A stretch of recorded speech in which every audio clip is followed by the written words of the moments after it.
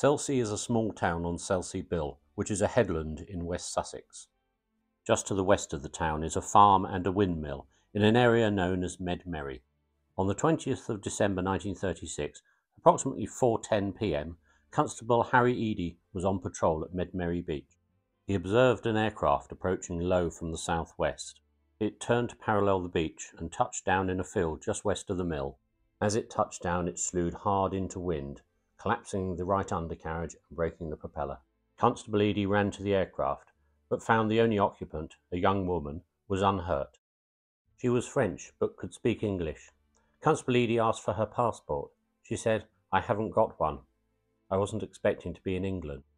Her name was Irene Schmeder Chapelet, of 10 Rue de Saint-Jean, Paris.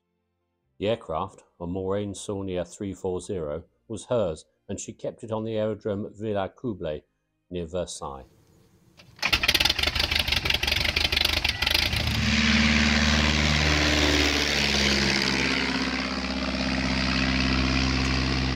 Taking off around 1 p.m, she climbed to 2,000 metres and then got terribly lost amongst the storms from the southwest.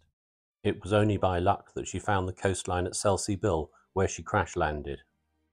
Madame Schmeder was very shaken up and cold by the time she landed, and Constable Eadie helped her over to Mill Farm. The occupants of Mill Farm, the Wakely family, welcomed their unexpected guest and looked after her. The next day, Constable Eadie inspected the aircraft in daylight. He was intrigued to find a blood-stained flying helmet, a hammer inside a glove, and a live pistol round.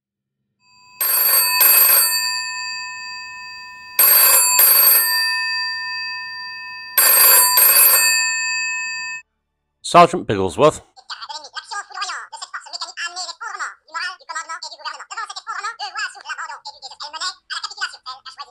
News of Madame Schmeder's arrival in England soon reached Paris.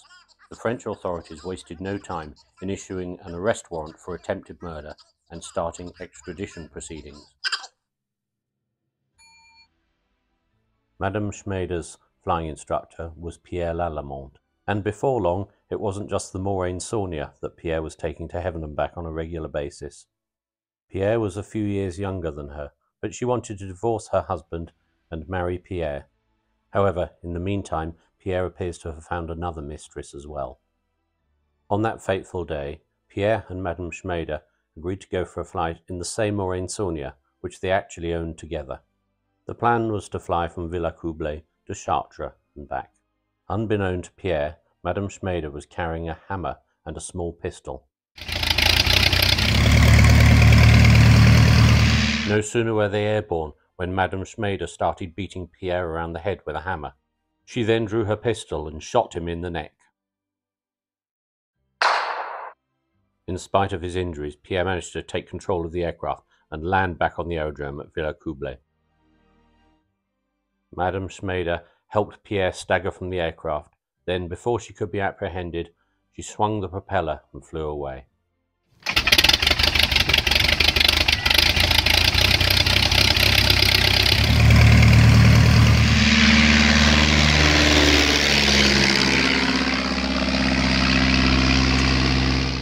On that flight, she considered suicide, but couldn't bring herself to do it, got terribly lost, and only by chance spotted the land at Selsey Bill, where she indeed crashed, almost out of fuel.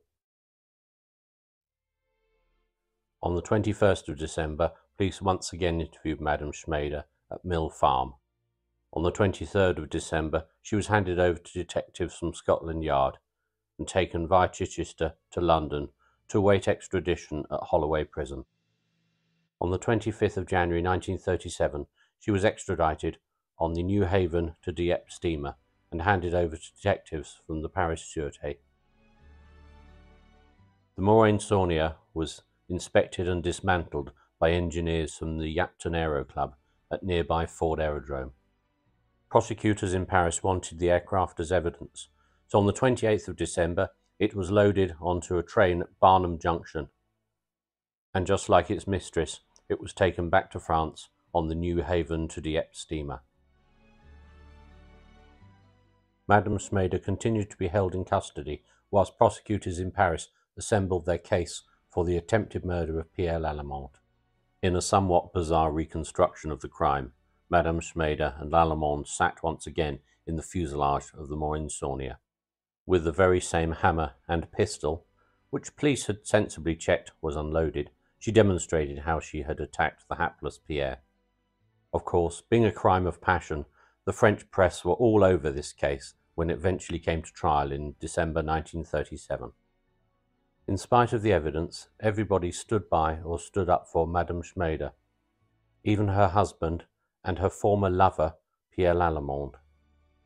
As can be imagined, the press and public galleries were full every day, and theatre was added by Madame Schmeder repeatedly fainting and collapsing during proceedings. The trial lasted 3 days in total, and much evidence was heard, including from Jack Wakely and Helen Linkhorn, seen here, who looked after Madame Schmeder at the farm in Selsey. Madame Schmeder managed to convince the court that her actions were not premeditated, that she had originally intended to commit suicide, and only in her fury turned the gun on Pierre Lallemant. On hearing the verdict of not guilty, she fainted.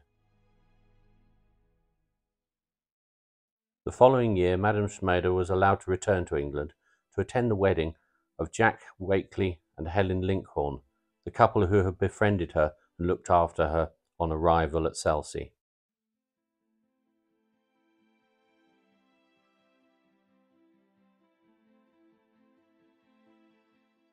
True to form, Madame Schmeder allegedly fainted during the wedding ceremony.